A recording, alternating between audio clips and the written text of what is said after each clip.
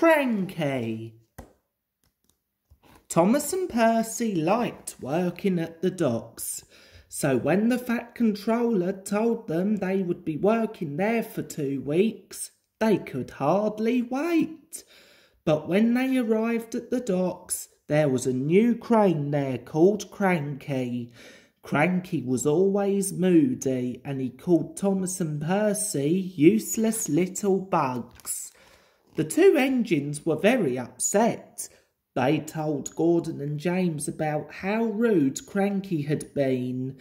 To their surprise, James and Gordon backed up Cranky. "He's so high up in the air," said James, "facing the wind, rain and sunshine, that it's no wonder he looks down and sees you as annoying little bugs." Thomas and Percy hoped Cranky would stop being so mean to them. The next day, Cranky played a trick on Thomas. He told him to move the trucks to the outer track. Thomas was surprised, but he did as he was told.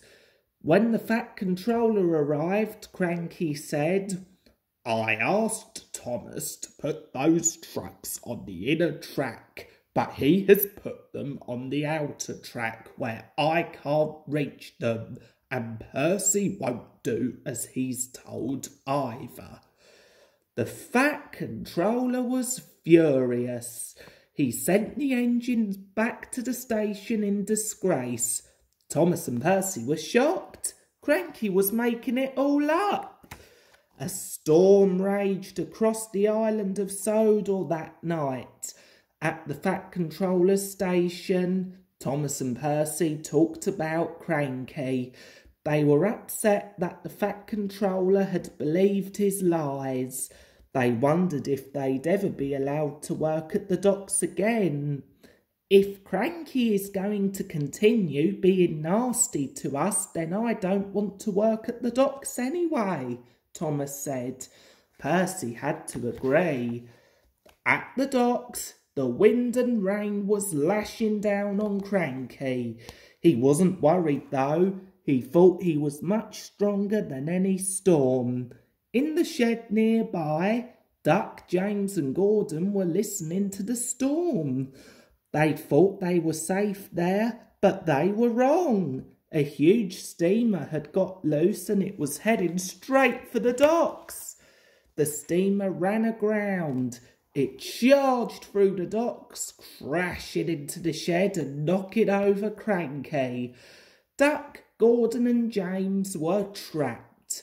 They called to Cranky for help, but Cranky had fallen onto his side, so he needed rescuing too. Cranky and the engines had to wait for the storm to clear before they could be rescued. The next morning, the Fat Controller went to the docks. "Thomas and Percy are coming to help you, Cranky," he said. "They'll have you up again in no time."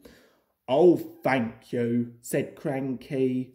Can you tell them I'm sorry that I was so mean to them?" "So it was you that was causing all the trouble," said the Fat Controller. "It seems I owe these engines an apology."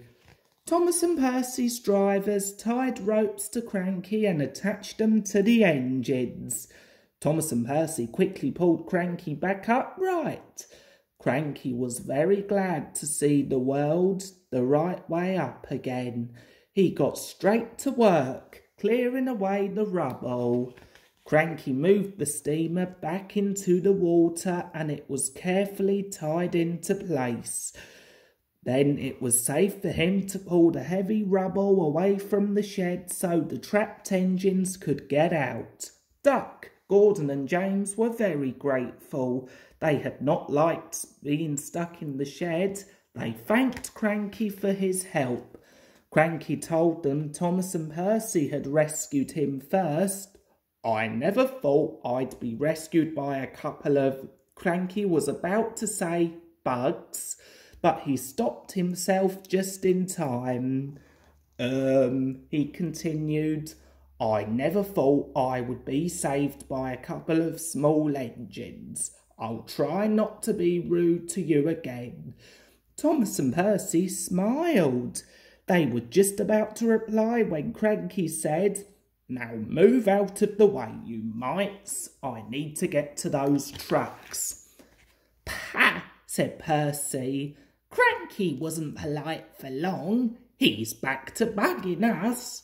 Percy quickly moved up the track to get out of Cranky's way, but he had forgotten that his ropes were still attached to Cranky. "Wait!" cried Thomas, but he was too late. As Percy charged forward, the ropes pulled taut and Cranky crashed back to the ground with a thump. Thomas and Percy had to pull Cranky up for the second time. Cranky felt very silly. Now Cranky works well with Thomas and Percy. He still looks down on them from his high perch in the sky, but he never calls them bugs or mites. After that stormy night, he knows they can be really useful engines after all. They had rescued him twice, and if Cranky is ever knocked over again, he knows the little engines will quickly put him back in his place.